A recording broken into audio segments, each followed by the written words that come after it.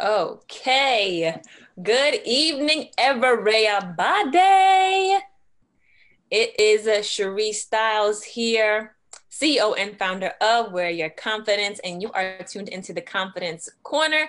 This series, we are talking about millennials making moves, and this is the Wives Edition.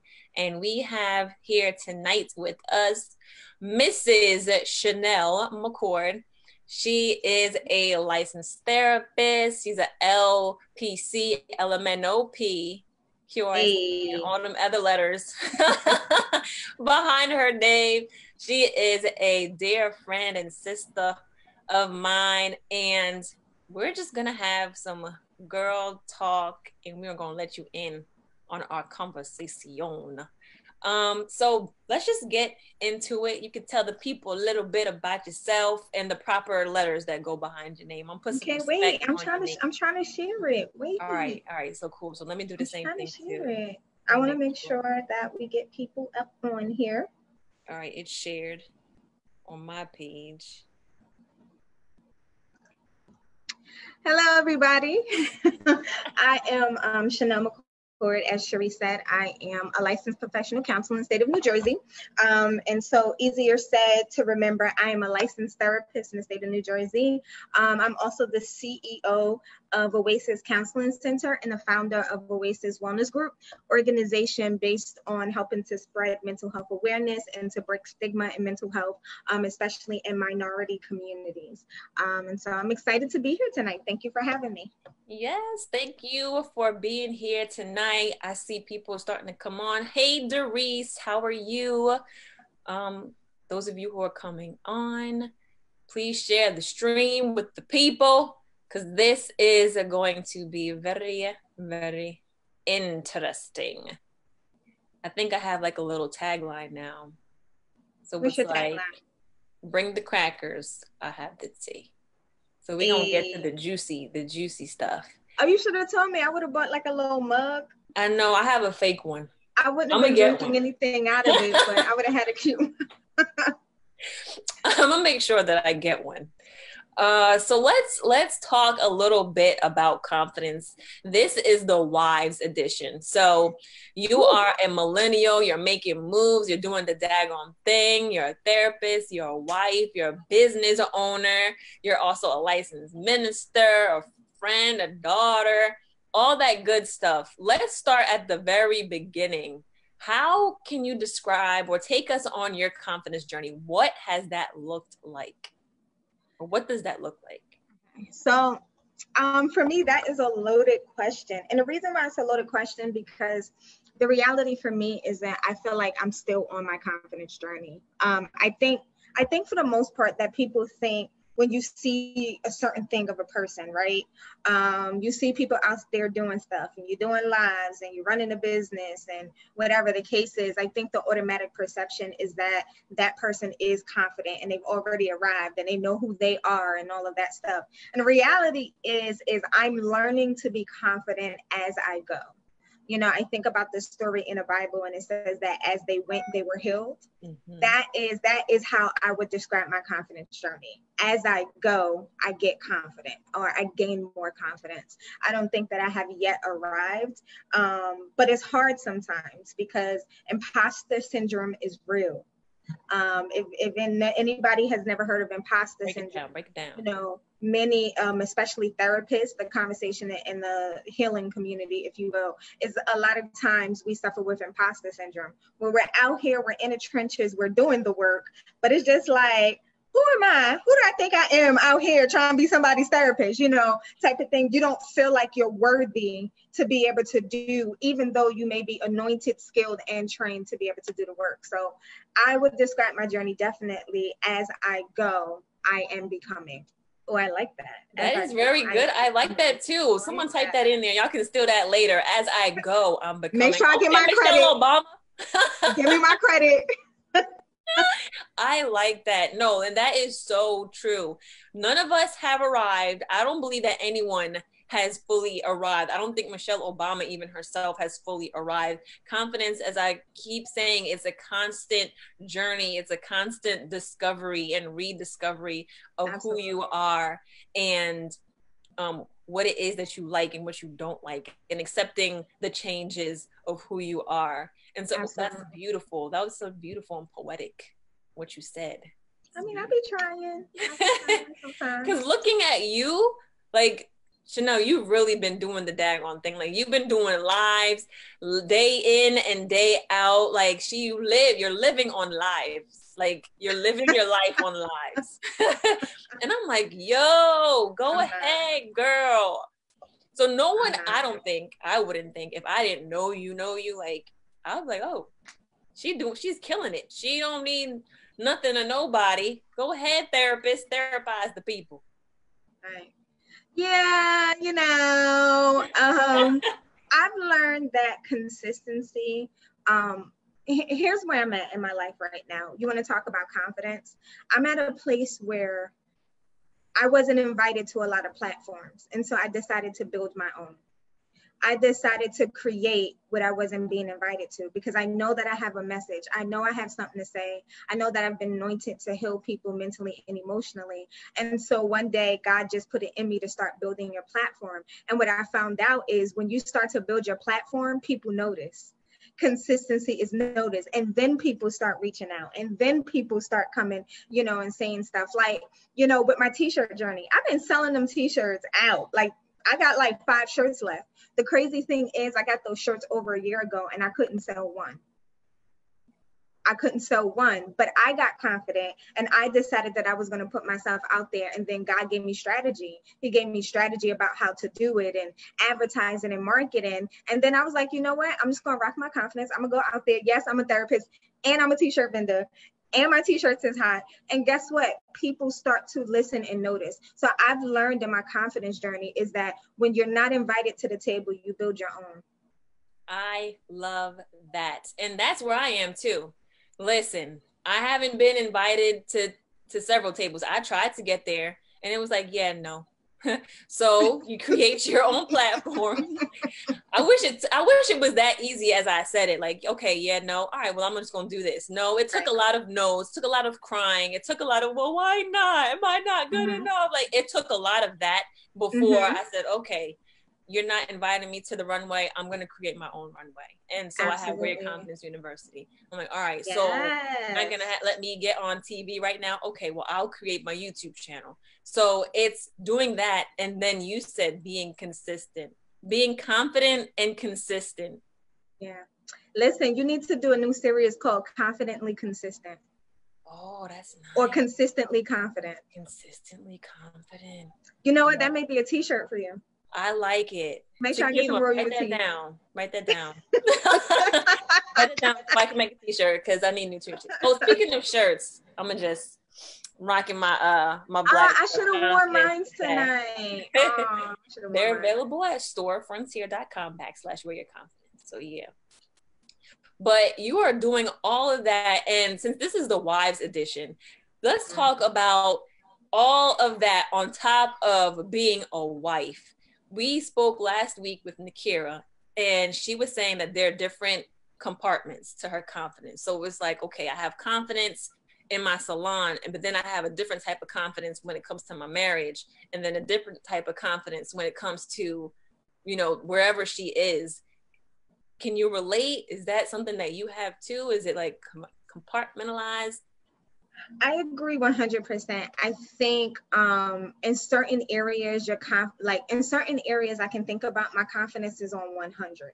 Like my confidence is on 100 in certain areas. And then certain areas, I still dumb myself down, if that makes sense. I still, one of the things that I've always been transparent about, something that I struggle with is that it is hard for me, and it has been for a long time, to see myself as an adult. So I see myself doing adult things, but in my mind, I'm still Nelly. or nail, like, if that makes sense. And so in certain areas of my life, like, I'm walking it out, I know I'm doing the daggone thing and I'm confident in that. But then there's certain areas where I still have to program my mind to recognize that I'm not Nelly from the block anymore. Not little Nell, right? I am Chanel McCord. I am a grown-up. And so I think, I definitely see where Nakira was coming from, in that, you get stuck in these different compartments and you rock your confidence differently depending on what compartment you're operating out of, if that makes sense. That makes sense. That makes a lot of sense. And so with you doing all of that, being confident, being a wife, how do you find that it has been easier or harder as a wife than as a single, as you're making moves? That is a loaded question, because I don't know making moves apart from being married. Does that make sense? Mm-hmm. Like, when as I'm becoming, I was already married. And for me, it's a little bit different too, because I've been with my husband for 15 years. Right. And so even though we weren't married, I was still single at that point. It wasn't until well after being married and into my marriage where I actually started to become. So I don't really know that I truly, fully understand making moves outside of my marriage. Gotcha. Does that make sense? That makes sense. Because I'm a single and I'm making moves. Like, there's no ball. I'm sorry, the term is bad. Ball and chain, I ain't got that. Only chain I have is Rocky. Not yet. Okay, the only chain that I have is Rocky, and I can lock him up. But I understand what you're saying. So it's a team effort. Absolutely. And it's always been a team effort for you. Mm-hmm. Absolutely. That's all I know, and for me, that worked for me. Nice. I like it. So then how do you balance all it is that you're doing, making moves in your industry, trying to be progressive and being confident and still being a friend and all of that? How do you balance? That is a balancing act. I think, especially as millennials, right? We have grown up to have a mindset where a lot has been placed on us from generations before. Like, generations before didn't have student loan debt like we had. Houses and mortgages and rents were never as expensive as it is, to be able to travel and to do certain things. So, generations before us was able to have one job, come home by 5 o'clock, spend time with their family, have their weekends off, and enjoy life. That is just not the reality for us as millennials, right? We've always had to learn how to balance. For as long as I can remember, I've never had just one job. And that's just the truth. Since high school, I've never had just one job. I've always carried multiple jobs. And I know I get that from my father. People call my father Jamaican. The stereotype that Jamaicans have, like, mad jobs. And so for me, work has always been my work. Like, you just work, you get it done, you hustle by any means necessary. And so I actually have to pull back and stop myself. One thing that I'm grateful for with my husband is that he reminds me when I haven't had enough social interaction. I am by nature introverted. Like, the lockdown didn't affect me the way it affected other people. I'm like, yo, I'm home, I'm chilling. I can run my business from home. I could work my full-time job from home. I could be by myself and watch movies, right? So that was cool for me. But there are times, like, when it's time to be social, like, my husband will actually say to me, he'd be like, when's the last time you hung out with somebody? Or even last week, he was sick, and I had previously made plans to go hang out at a friend's house, and I forgot, and she hit me up and was like, was you coming over? And so I had made plans with him, and I was like, oh, babe, I forgot to tell her that I was coming over, whatever. And he's like, you know what, go. And I'm just like, no, because, we got to have you were sick, I'm going to spend time. He was like, no, because you need that more than I do. And so for me, I'm grateful that he partners with me, and God uses him to, like, remind me it's time to pull back. Now it's time to focus in on friendship time. Right now it's time to focus on those things, and just making sure that, even with our marriage, it's easy oftentimes to be like two ships passing in the night. Because, like I said, I'm hustling, he got his side things. And honestly, that has been a course of our marriage. There was times in our marriage where he worked overnight, I worked during the day. So he was sleep while I was at work. When I would come home, he'd be getting up to leave. And so we wouldn't see each other. And so we have to be extra intentional about making sure that we're not allowing work and dream obligations to overcome our relationship. Because what I am aware of is at the end of the day, let's say, God forbid, I don't think it's going to happen no time soon, but let's say, what if Oasis goes belly up? What if the schools decide to let me go and shut down permanently? I know that he's my constant. My husband is my constant. So making sure that I'm investing time into where my real constant is, and then just hoping and praying and trusting God that everything else will work out. That is so sweet. Oh, I hope he watches this later. That is so sweet.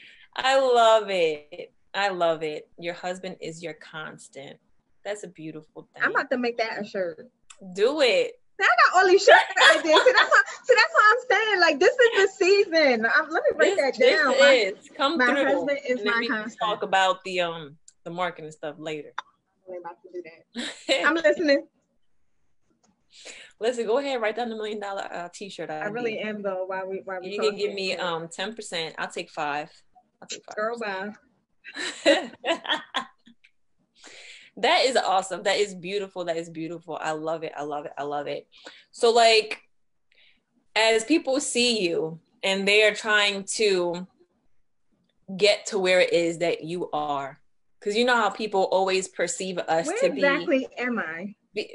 You are the Chanel McCord, the therapist with all the letters behind her name. The educated woman who knows about mental health. Like, Chanel is the mental health guru that we go to. I receive it. That's who you are in my eyes. The mental health guru. So for those who are trying to get to where you are or achieve the level of success that they perceive that you have, what would be some advice that you would give to millennials, wives, or any lady that is trying to make moves? The first thing I would say, and I know that this point is kind of beaten like a dead horse everywhere you go, but it's what works for me. Vision. Vision is so important. It is so important to have a real vision. You know, I remember Oasis was built out of a random class project in college. Wow. Freshman year of college, during freshman orientation time, you know how they have like those freshman classes you take, whatever, to get you acquainted. So we had to do, I don't even remember the project. It was something about future or whatever. And so I was like, all right, I don't really know. I know I wanted to be a psychologist. I always knew that throughout my life. And so what I did is I wrote down, okay, Oasis, like Oasis just found it real spa-y. And so my vision was to have like a spa, but it was like, a self-care, a self-wellness center. And I did this whole project on this Oasis, and it was going to be a spa, and I was going to help people with their mind and all this other stuff or whatever. I did the project, turned it in, and didn't think about it again. But it always stayed in my spirit. And I didn't realize that at that time, God was using that project to plant vision. And he brought it back to my remembrance. And then the name Oasis just always stuck with me. And I was determined from there to continue to build. You have to remain consistent, even, and again, another point that is beaten down, but it is the truth. And I would just be crazy to not speak it. You have to remain consistent, even when it seems like nobody's supporting. You have to remain consistent, even when it seems like nobody is watching. Yeah. There are days I got 300, 800 viewers on my live. I'm like, yo, and then there are days where it's cricket, it's 2 or 3 people. Now, as I've been building, as I've been consistent, I'm getting more views, I'm building more momentum. But in the beginning, you know, Facebook memories is it's something else, boy. It's a blessing and a curse. Facebook memories is something else. Like, I oftentimes, almost daily, I get Facebook memories from way back when I officially started Oasis, the organization. And I would do these little 5-minute videos sitting in my car or sitting at my job office or whatever. And I'm just like, wow. And honestly, no views on those videos. Nobody was watching. Nobody was trying. Well, Facebook didn't give an option to share them, whatever. But there was like really no views on that. And I would give up at times because I was looking at my surroundings instead of looking at what God had for me straight ahead. And so he planted seed of vision in me. And I continued continue to speak the vision. I like literally will sit down and just imagine the Oasis Center. There was at one time, a couple of years ago, these pictures of these mansions were going up, and I would just post them just to Facebook, like, this is the Oasis Spa, this is the retreat center, this is the staff lounge, this is the, and you know, a lot of times we do that, and everybody be like, yes, girl, do that, whatever. But for me, it was planting seeds in my heart for where I want to go. Am I where I want to be right now? No, because this is not the vision. But I know that what's happening now is setting the stage for what the vision is and for what it will be coming in my future, you know? And so vision, have vision, and when you have vision, believe the vision that God placed on the inside of you. Believe it. Believe yourself, believe that it can really happen, and then just start taking small steps. Every small step forward will eventually lead you to completion. One of the things I teach my clients all the times is to celebrate the small wins in every victory. Sometimes I'll get into sessions with my clients and they'll sit there and they'll tell me about, yeah, I messed up this week. I did this, that, and the third, and I didn't. And I'm like, wait a minute, stop. Okay, you messed up, but you recognized it. Before, you wasn't even recognizing when you messed up. You was just messing up. So we're going to sit here for a minute and we're going to celebrate that small win. Let's celebrate that small win. And it changes their entire mindset. It changes their entire countenance. And they're like, yo, this actually worked, and I did recognize something. You know what I'm saying? So I think it's a matter of celebrating those wins, taking more steps, and believe the vision that is on the inside of you. That stuff that you used to write down that you pull it to the side, pull them joints back out. Pull them books back out. The time, might as well pull them journals back out. Exactly. And read the vision and then start taking small steps. I'm gonna shut up. I love it. You said a whole mouthful. You said a whole mouthful, and I hope everyone watching heard what she said. I'm gonna do a short recap. So basically what she said was, have vision, be consistent with the vision, and believe the vision.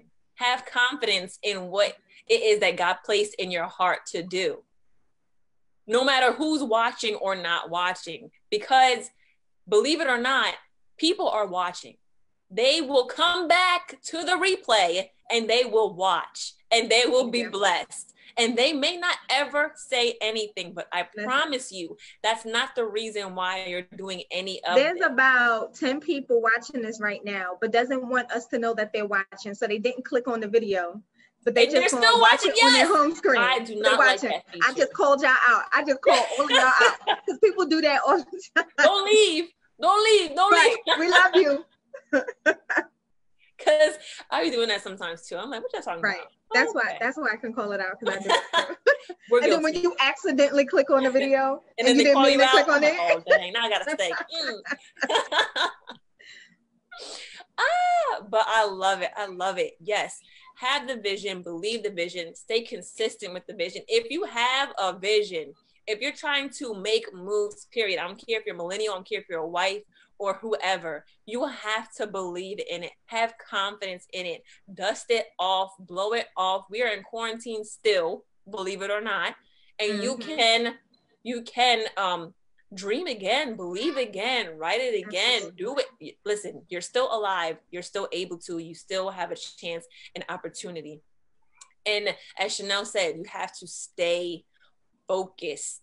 Don't look to the left. Don't look to the right. Don't look behind you. Stay focused and keep going. Absolutely. That's the only way that we can be like Chanel and make moves the way that she does. Don't be like live Chanel. Our life live. Be like Jesus. Be like Jesus. Yes, being like Jesus, keeping our eyes on Jesus, like for real. Yes, ma'am. So before we leave, is there any other, let's say one more thing. Two things, one thing first. All right, so is there a song, is there a mantra, is there a quote, a scripture that keeps you going when you just like, you know what, I had it, I'm done, I'm ready to flip tables? What do I do when I'm ready to flip tables? I flip them. It's like, no. There was a day. I think honestly, you know, now I'm doing better, right? I'm the therapist who want to be first fruits of what it is that I'm teaching my clients. And so, you know, I work on a lot of my self-talk. I do a lot of talking out loud. So for me, and this is like most prevalent, like if me and my husband are not seeing eye to eye, I will say out loud and I verbalize, all right, I'm mad right now and I want to say some stuff, but I'm not going to say some stuff. Like, I've learned to get my self-talk in order. And as I say it out loud and as I talk to myself, I start to realize how silly it sounds silly over some of the things that I want to flip tables about or that I'm mad about, you know, and just taking a moment to like process. Like, I do a lot of sitting back and processing and trying to, you know, see perspectives and different things like that. Because half of the things that we're mad about at the end of the day, you know, in a week or so, you're not going to remember anyway. And so if you want to talk about mantra, it's protect your peace. Protect your peace. Protect your peace, Chanel. Protect your peace. Because at the end of the day, when you're mad at people or people do things to you, guess what? They're going home and they get a good night's rest. Now I'm up all night, reeling, my mind racing. I'm mad and fuming. They scrolling Facebook and playing games on their phone. Okay. And so I learned to protect my peace. And just talking to the Holy Spirit, not to get all spiritual, but I feel like me and the Holy Spirit got like this special relationship. I'm sure a lot of people feel this, but I just feel like we just got a special one. Like when I lost my rings, I was just like, all right, Holy Spirit. 2 minutes later, my husband came with them, you know, after not being able to find them. Like when I'm frustrated or whatever, I'd be like, all right, Holy Spirit. And then I feel like he'll drop something in my spirit. And so protecting my peace and making sure that I'm staying close to God is so pivotal and it's so important. And every once in a while, I might have thrown a ratchet song, or, you know, so just every once in a while. I mean, it happens. Well, not after Pastor Dorian's sermon. I deleted all my playlists. Right. There is a spirit. Everything. Listen here, there's a spirit behind every okay. song. Lord Jesus. Lord. But I love what you said. Protect your peace. I had to put the glasses back on because we got serious. Like, seriously though, you have to protect your peace. See, this would have been a mug moment. You know, by any means necessary. you have to listen here. And the self-talk, I love it and I agree with it 100-200% because we followed our words. You know, Absolutely. It starts with a thought, but once we release it out of our mouth, it's just something that, oh, I'm about to fight. So what you gonna do? Oh, I'm gonna fight. No, I'm gonna protect my peace. So I'm going to woosah and breathe and ask the Holy Spirit to calm me down. Because as a man thinks, so is he. That's what it is. That's just period. End of story. Absolutely. Awesome. Thank you so much, Chanel. Absolutely. Soon to be Dr. Chanel, prophesying to your life. Amen. Prophesying, honey. But yes, I appreciate you so much. Thank you so much for taking the time out of your busy schedule to come and sit and talk with me. Thank you. You have definitely helped the people. You definitely encouraged me tonight to keep on going and just reminded me of a few things. So I appreciate you. I love you. Thank you. I love you. To everyone watching, thank you so much for joining in. Doris, Takima, I see you, Richard, everyone in here, Yannick, thank you so much. I hope that you all got something from this. Please share the stream because there is someone who needs this, who needs to be encouraged, who needs to stay consistent, have the vision, and to keep on going no matter what age or stage they are in their life. Absolutely. So with that being said, I want to thank you again for tuning in. Come back next week because I'll be sitting down with the one and only Brittany N. Smith.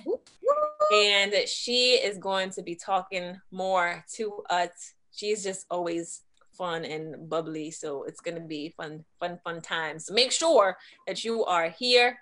Same time, same place. And until next time, don't forget your confidence. See you later, guys.